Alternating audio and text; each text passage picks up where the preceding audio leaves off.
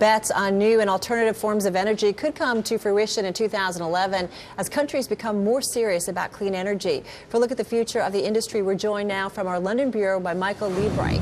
He's chairman and CEO of Bloomberg New Energy Finance. Michael, great to have you here with us. So I know we're getting ready to kind of put out, or you're getting ready to put out your 10 predictions for 2011. Let's start there, though. Can you give us a little sneak peek of what you're expecting for 2011? Yeah, good morning there, Carol. So essentially we're calling it as a pretty good year for the clean energy sector.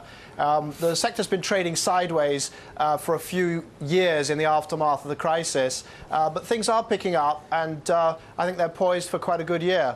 Why do you think it's finally going to be a good year? And I bring that up, Michael, because I think we've been talking about alternative energy for a long, long time, decades. What is it about next year that you think is finally going to kind of juice the sector?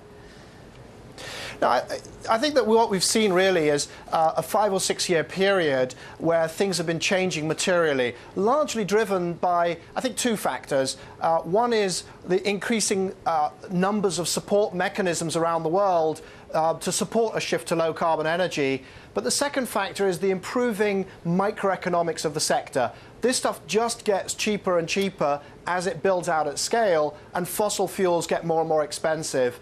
So things were somewhat put on hold during the immediate post-crisis period, but the drumbeat, the background mood music, has actually been very positive for the sector. So what we've got next year, assuming that the capital markets continue to recover, assuming that there are no geopolitical shocks, it should be a good year. You know, when we talk about alternative energy, Michael, we tend to brush it with a broad stroke here. What specifically, though, in alternative energy you think will be incredibly fascinating in 2011, really take off? Or is it everything?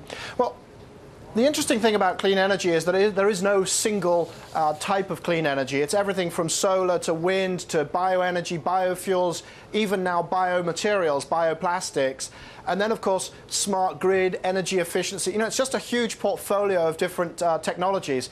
So what you've got, as you go around the world, different bits of that portfolio are taking off at different speeds and are showing promise in different ways. So it's not that the rising tide floats all boats, but it's just that around the world there are a lot of different and exciting sub-segments within clean energy. All right, we've been looking forward to 2011, makes sense. I want to go back, though, and look at 2010, because you did lay out a bunch of predictions. What, in terms of those predictions you laid out back in early 2010, didn't pan out and was really a surprise to you?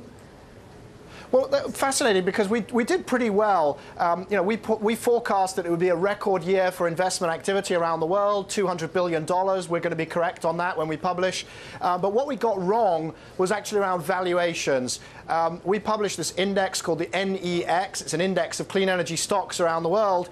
And we thought that would close the year significantly ahead of where it had been. And on that one, we were completely wrong. It's just the sector has stayed out of favor with the mainstream asset managers in a way that we didn't forecast.